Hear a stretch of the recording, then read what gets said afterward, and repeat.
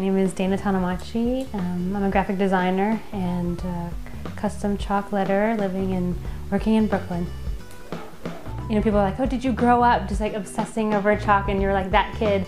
Not really. I mean, I played with chalk just like any other child. My process is pretty simple, really. My client will give me sort of the phrase that they want to use, or word or sentence. And so I'll just sort of scribble it first on tracing paper, just really loosely. I really keep it quite loose until I get onto the chalkboard or the chalk wall.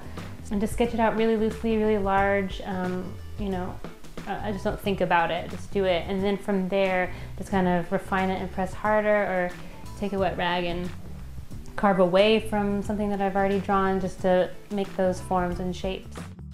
I do use historical reference. I have plenty of books, and New York is a great place to live for that kind of thing. You can just walk around and see, you know, old ghost signs on the sides of, you know, brick buildings that are fading away.